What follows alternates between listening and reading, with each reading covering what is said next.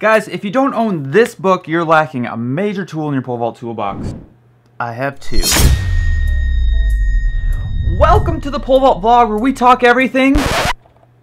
Wait for it. Pole vault. Last week somebody said, hey Shawn, I sure wish you could do that commercial thing you did this week because it was awesome. You should do it for the next vlog. So, commercial time, commercial time. Everybody loves commercial time. Guys, poles suck to carry around, right? Yeah. They hurt your shoulders, they make you look dumb, and you know you could damage your poles if you drop them. Yeah. You are in luck because Bruce Caldwell created rock-back pole vault bags to fix all of these problems we just talked about. They'll save your shoulders and protect your poles and make you look awesome. But Shawn, where do I buy one? Well, go to VS Athletics, of course. Yeah. While you're there, you might as well buy 50 poles, some shoes, chalk, crossbars, and 3 pole vault pits. Because you know, Christmas is coming up because people start talking about Christmas right after Halloween. And pole vault pits would make a pretty slick stocking stuffer, if you can find one that big. That was way easier. I didn't even have to edit or do anything. I just got to copy and paste. I always forget to mention this too, but VS Athletics also has this incredible deal where if you buy 3 poles, you get 1 free all year round. I would look into that if you like pole vault poles and free ones. Oh yeah, but you have to use my discount codes, guys, because then I get credit for helping sell those things, and then I get some monies so I can keep making these, or else I have to get a real job. I'm teetering on that line. Alright, so let's start talking about all... The reason you guys are here is to review this book. I've been wanting to review this book for years, but I haven't. For one little reason, which I will present you with this caution before we start. Caution! The pole vault is a lot like religion and politics. Everyone has an opinion, and everyone thinks everyone else's is wrong. The Petrov-Russian model is only one of many ways to pole vault. With that said, learning about every religion and political party gives you a much more well-rounded view of what's really going on. So let's do this. Here's what I love about the book. You will not find a more comprehensive book for coaches and athletes. There's stuff in here about the physics and the science of the pole vault, the technique of the pole vault, strategy for vaulting higher, strategy for competing better. Do you like charts? Because there's charts in here too. What about pictures? There's a lot of pictures in there too. There's even a picture of my good friend Bubba Sparks in there. He's right there. Bubba Sparks is in a book. So we all win. Everyone gets a little bit of something. It's also full of amazing drills for coaches and athletes. Anyone related to pole vault, it's got something for everybody. To break it down, I will say this one more time. It is the best pole vault book out there right now. You will not find anything better. But here's what bothers me about the book still and why it took me so long to do that, to create this review. This book shaped my pole vault philosophy. This is the Petrov model. This is the Russian-Australian Petrov model. It's how I was coached in college, and I started my coaching career with this mentality. I drank the juice. No other model could compare. If somebody didn't jump, it was wrong. This was the only, that's how I did it. That is until in grad school, I decided to do my thesis on the pole vault takeoff. Here was my plan. If you read this book, this one, they talk a lot about the free takeoff. And so I spent 3 years of grad school writing this book. I know it doesn't look like much, but it took a long time, guys, trying to prove that the free takeoff was real and that it works and that it's effective. My goal was to prove this book right because there wasn't any scientific research on it yet. Long story short, the free takeoff isn't that important. So you can understand my frustration when I found this out. Trying to help the book and the model itself and be a proponent of it and find out that it just wasn't true. But there was a kink in the armor, and then I started looking for other kinks. And I found this one. There's a part in here where they talk about narrow grip. They're very narrow grip, and I've made a video on this. I found out that different grips are different for different types of people.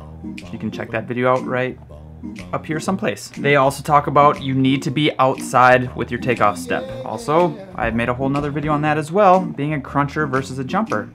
It depends. There's too many variables in this event to put everybody into one model. So not everyone's gonna work with this model. My last 2 little issues with this book is the training philosophies and modalities. They're not good either. They're based on what Bubka did in the 70s and 80s, and science has advanced since then and we found better ways. Running miles and miles for a pole vaulter, stupid. And just because Sergei Bubka did it doesn't mean you should do it either. You're not Sergey Bubka. And the last little thing is, the guy who wrote this book, Alan Launder, he died a few years ago, and so there won't be any more updates to this book, which is unfortunate because it is awesome and this is the second edition of it.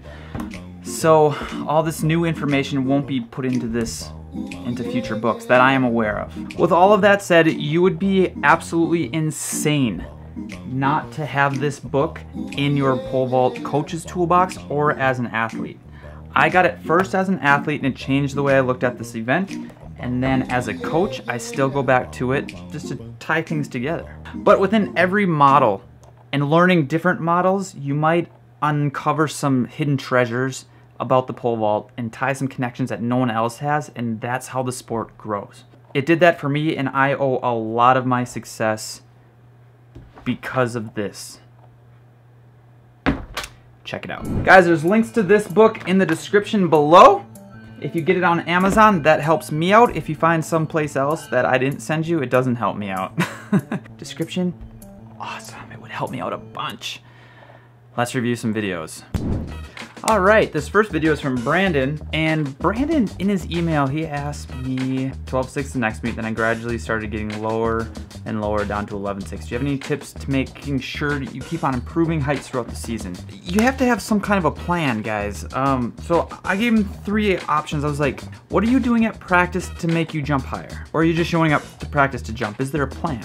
2, what are you doing off the runway? Are you doing anything off the runway that's gonna help you on the runway? Whether it's pole runs, weight training, sprint training, plyometrics, pole carries, high bar drills, things like that. And 3, what are you doing at your meets to make sure you are in the best physically fit to reach optimal performance?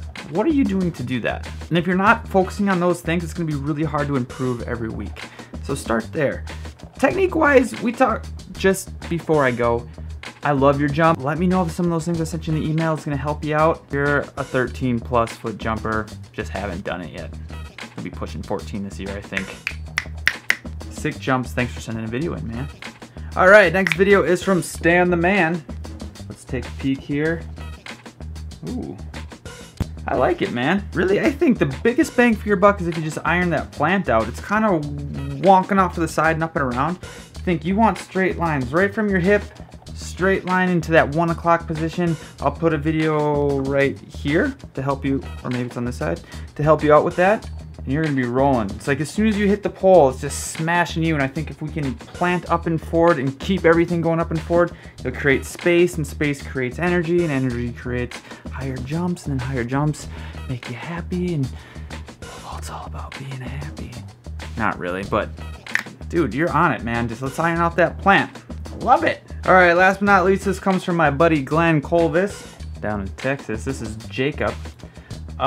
He sent me one question. He said Jacob had one question, was why is he struggling to get upside down, not coming off the top of the pole nearly as well? I see a couple things that might be able to help, but guys, let's look at this plant and takeoff. It's very Renault. That's what the world record holder does.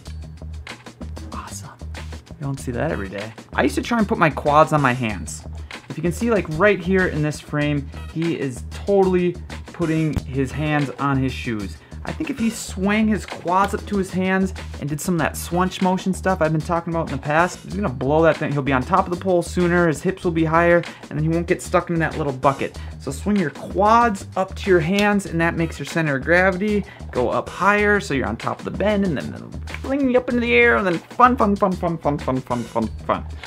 That made me sick doing that with my head. But guys, thanks for sending videos. I'll reset the counter, right?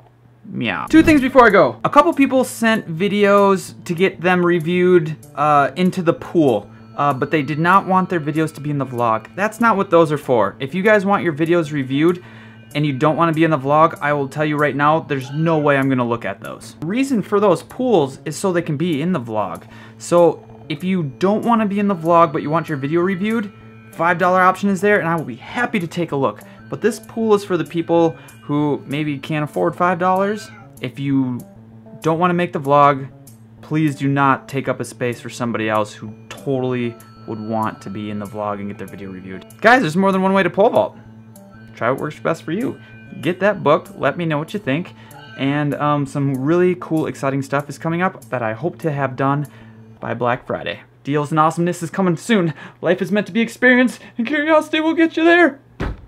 Bye. Get on bigger sticks, they throw you higher. But to get on those, you got to have desire. Technique is the key to success. Add speed and strength, and you can be the best with your high plan. And your bicep in your ear. Keep your pole moving, and you will have no fear with your knee drive.